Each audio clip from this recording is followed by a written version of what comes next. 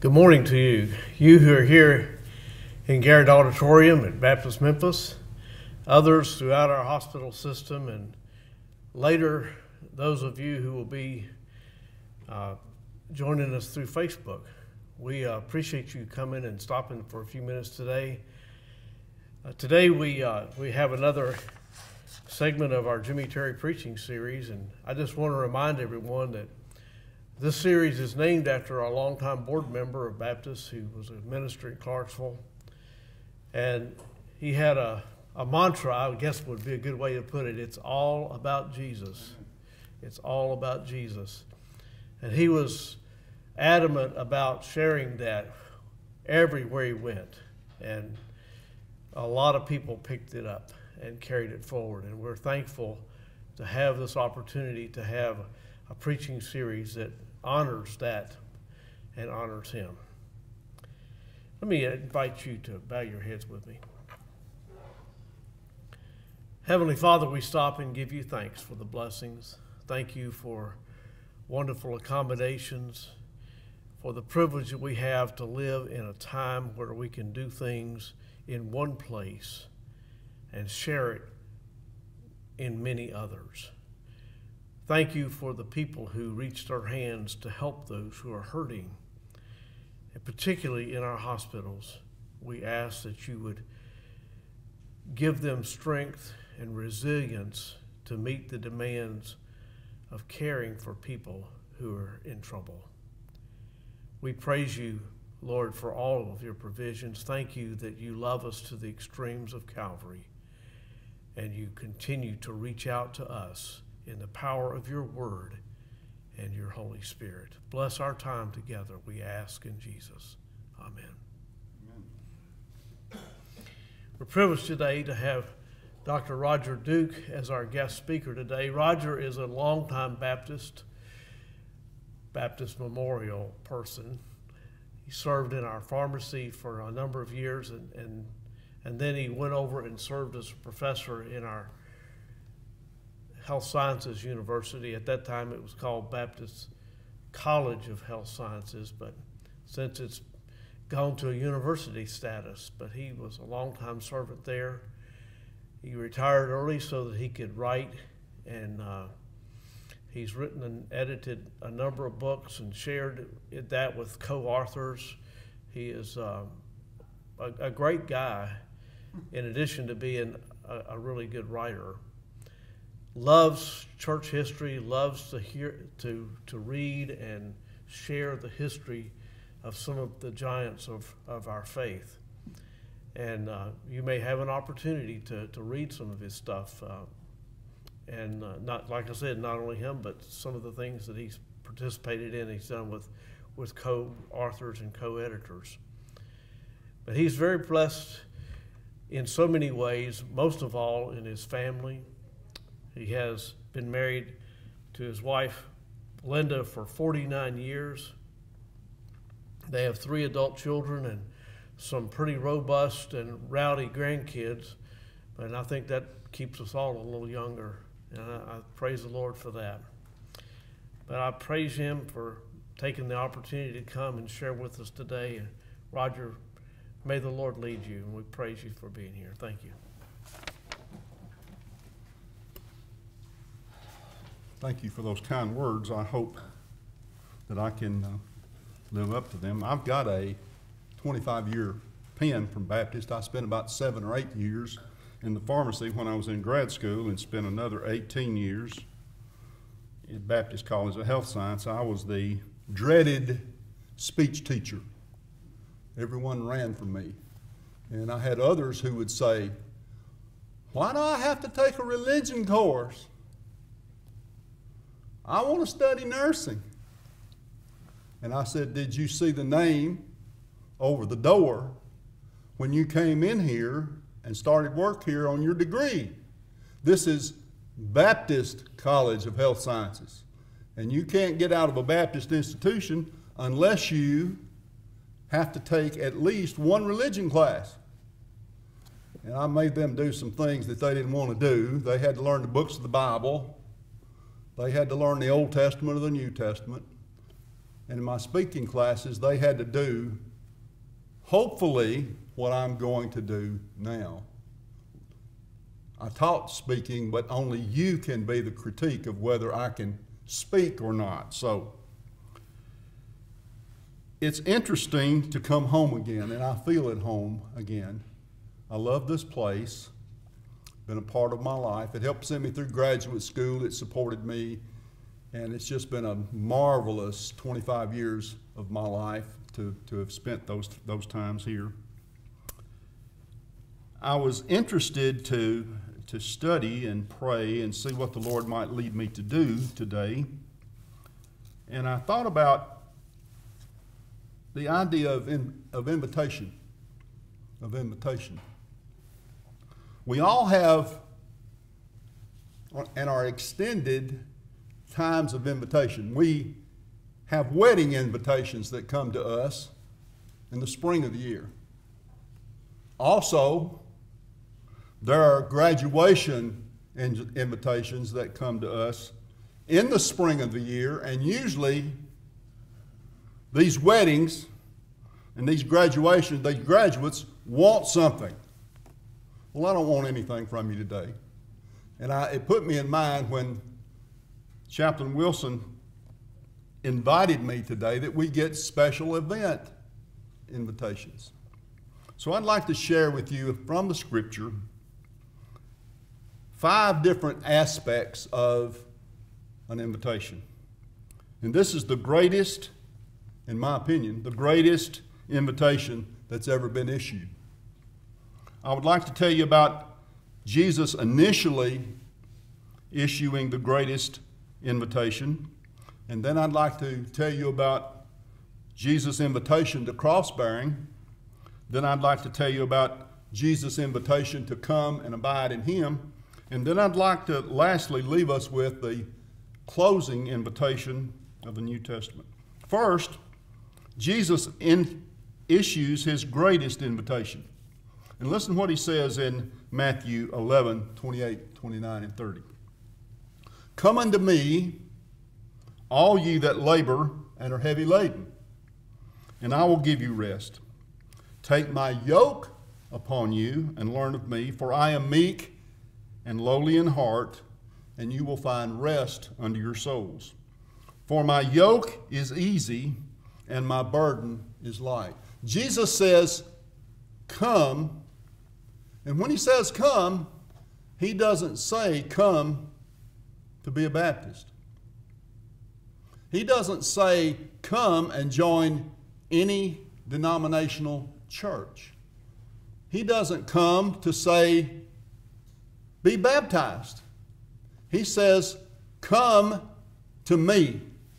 Come to me. And His invitation is not to a place, but it's to a person. He said, come to me, all you that are laden and heavy laden. Now, in those times, they were working, like the little hamster on the wheel, working just to make a living. Just like we are, little hamsters on wheels, just working,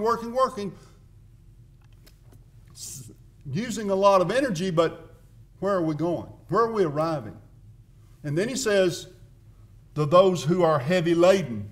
The Pharisees had put a burden of law on them that they could not keep. And Jesus said, not only have you put this burden on them, you won't even reach out with your little finger and touch it yourself.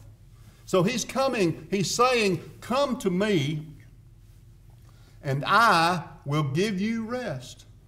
Beloved, if we're ever to find rest, it's going to be in Jesus and Jesus alone. Not only does He say in His invitation, come, but He says, come and take. Come and take. Now, what were they to take? They were to take His yoke upon them. Now, they lived in an agrarian society. They knew what a yoke was. That was that beam of wood that they had made to go across the shoulders of the oxen, and that they could plow with it or they could pull a wagon with it. But in the parlance of the day, if a new rabbi arose, he would have a teaching, a learning. And in that, That would become his yoke. That would become what he would want his followers to take up. So Jesus takes this image and he uses it metaphorically, and he says, "Come unto me, all ye that labor and are heavy laden, and I will rest you." Take my yoke, take my learning, take my discipline upon you. For I am meek and lowly in heart, and you shall find rest unto your souls. Now, this is the only place, it's interesting to me, this is the only place where Jesus reveals his heart. I am meek of heart. Jesus tells us his character there, the intimate character, if you will. And you will find rest. Take my teaching on you. Take my discipleship on you. Let that be your yoke. Let that be your learning. And learn of me, and I will rest you. Now, some of you are not very old. Some of you who are older, my age, will remember J. Vernon McGee. Don't remember if you remember J. Vernon or not, but J. Vernon McGee, famous Bible preacher, said, Christ will rest you. He will rest you, and he will deliver you from this burden of law that you and I have been trying to keep. The second thing I want you to see with me is Jesus' invitation to cross-bearing. Jesus' invitation to cross-bearing. Now, the first point was to come unto him. That was a metaphor. But here, Jesus is using more of a literal kind of word picture. They all lived in Palestine. They all understood the Roman occupation. They knew what it was for a cross to be seen, because the Romans executed people for insurrection all the time, and it became an image in their mind. And what Jesus is saying here in Luke 9:23 and 24 is, take up your cross. It's an invitation to take up your cross and follow me daily. Now, what he's saying is that you must die to yourselves daily. What do you want to do? You have to put it away. Now, it may be a little bit of hyperbole, probably not a lot, but if Jesus were here preaching today and he was calling people to discipleship, if he was inviting people to follow him, he might say, come, I invite you to come, take up your electric chair and follow me. Because you have to die. That is our calling. Come to Jesus and die. And beloved, if you're not willing to die, just go on about your business. That's the essence of the Christian life. Now, there are some invitation stipulations when he talks about taking up your cross. Listen to them. In Luke 9:59 to 62, he gives us 4 invitation stipulations. First, you may have nowhere to live. If you follow Jesus, are you willing to be homeless? Are you willing to be homeless? Are we really serious about following Christ? Secondly, your family relationships must come last. In another place, he was talking about discipleship. He said, you've got to hate your father, your mother, your own life also to follow me. The third invitation stipulation is this: your worldly concerns, all of your worldly concerns must be put behind you as you take up your cross and die daily. And I would say to you, if you're not willing to have no place to sleep, to put your relationships behind you, to put your worldly concerns behind you, then you might want to examine whether or not you are a real disciple, follower of Jesus Christ, one who has really been born again. I don't know about that. Only you know about that. And the fourth stipulation is this: Jesus said unto them, no person, having put his hand to the plow and looking back, is fit for the kingdom of heaven. Whew. That's hard preaching, folks. That's hard. That's I would say harder to preach than it is to hear, because I am preaching myself under conviction. I'm asking myself these questions. And we've talked about Jesus issues his greatest invitation, and the invitation to cross-bearing, and the cross invitation stipulations, but there is also the invitation that's denied. The invitation that's denied. Jesus gives in Luke 14:16 through 24 a parable about a man that gave a great banquet, and then he sends his slaves out and tells all the ones who were invited to come, that the time is ready. And they begin to make excuse. They begin to make excuse. The first excuse: I have bought a piece of ground and must go to see it. Now, I've always kind of giggled. When I saw this, and I think about it, because who buys a piece of ground without going to see it first? The second excuse is, I have bought 5 yoke of oxen and must go to prove them. Now, I'm old school.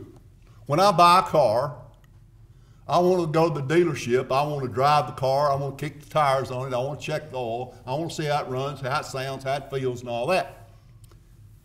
That was back in my day. Now you can buy a car online and go to the vending machine and have it delivered. Right? You know what I'm talking about. But this fella bought 5 yoke of oxen, 5 pair of oxen, and he bought them before he saw them. That doesn't sound like that's logically solid in my mind. But the third excuse was, and you'll like this: I've married a wife and therefore I cannot come. Now, don't be too hard on this fellow that wouldn't come to the man's banquet, okay? Because under the Hebrew Old Testament economy, if you got married, you were exempt for a year from military service. So he's kind of in that ballpark. So we've talked about the invitation to come to Jesus. We've talked about the invitation of cross-bearing, and we've talked about the stipulations to the invitation, and we've talked about the invitation is denied. Now let's look at one of the most intimate parts of the invitation, that is Jesus' invitation to abide in him. In John 15, 1 through 8, Jesus said that we are to make our abode in him. Now what's that? That's an old King James word, abode, abide. That's just where your home is. And here in Memphis parlance, we might say where you stays at. Where's your home? What's your address? Where do you go? Where do you go when they have to take you in? That's my place. Up in the hill country of Middle Tennessee, we used to say, that's so-and-so's place. That's the old home place. That's the place. That's where you belong. Well, that's what Jesus is saying. You go. He called you to come to him, but after you come to him, you must abide in him. That means settle down. Make your life in him. Make your life in this book. Make your life on your knees. Make your life as our brother did. It's all about Jesus. That's what he's talking about. Make your life abide in him. Witness and pray and go to church and give your money and give yourself in service to the hospital, or give yourself in service to the community, but die living and breathing in Jesus Christ. That's what his invitation is. That's who he is. That's what he wants us to do and be, is come unto him, all you that labor and are heavy laden, and I will give you rest. And that rest is found in abiding in him. Nowhere else. There used to be a gospel song, the world didn't give it to me and the world can't take it away. I'd sing it for you, but you would see why God called me to preach and not the music ministry. We've talked about the greatest invitation ever issued. where Jesus says, "Come unto me, all you that labor and are heavy laden." We've talked about his invitation to cross-bearing, and we've seen 4 invitation stipulations. And we've seen 3 ways that the invitation was denied. And we've talked about abiding or living our lives in Jesus, because Jesus said, "Without me, you can do nothing." You are nothing, you have nothing, but you can do nothing. And we've talked about the invitation to abide. Now let's close, if we can, with the Bible's final invitation. Revelation 22:17. It says, "And the Spirit and the bride say, Come. And let him that hears say, Come. And let him that is thirsty come. And whosoever will, let him take the water of the life freely." Now, if you're familiar with the Gospel of John, Jesus said, "I am the water of life." So, in a metaphorical sense, Jesus is saying, take the water of life. Come. Whoever hears the word, come. The final word of the final book, of the final chapter of the Scripture is, come to Jesus. Come to Jesus. In homiletics class, preaching class in seminary, those preachers of us who are seminary trained, we were all taught, I know in some way or another, this question has always come. At the end of a sermon, the sermon has to answer the question, so what? You've given us all that, so what? It's a point of application. It's a point of application. Or, what shall you do with what you've heard from me today? You've taken your time. You've come here. The hospital's bought our lunch. Praise the Lord for that. But what will you do with what you've heard? Let me leave you with a quote from Dietrich Bonhoeffer. And Bonhoeffer was executed by Adolf Hitler's regime just a few days before Hitler himself committed suicide. Listen to what Bonhoeffer says. When Christ calls, and I put in my notes here, or invites, when Christ invites a man or a person, he bids him to come and die. He bids him to come and die. My questions to you are of application. Will you take on Jesus' yoke? Will you take up your cross to follow Jesus? Will you come and die? Thank you. I appreciate it.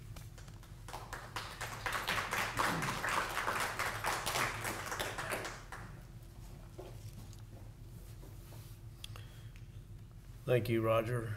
Thank you all for being here today. As we close out today, I just remind you, it really is the greatest invitation ever to come to Jesus, to die to self, and find life abundant and everlasting. Join me in a word of prayer. Heavenly Father, the dichotomy of dying and living is sometimes difficult for us to understand. But Lord, we do know that you love us and you bid us to come to you so that we can unload all of our sinfulness. Amen. And we can walk in purity of heart, not only in today, but in all the days that you give us, all the way into and through eternity. We praise you for this opportunity to stop and hear your word afresh. And Lord, might we answer, yes. Hear our praise in Jesus. Thank you all for joining us today. God bless you.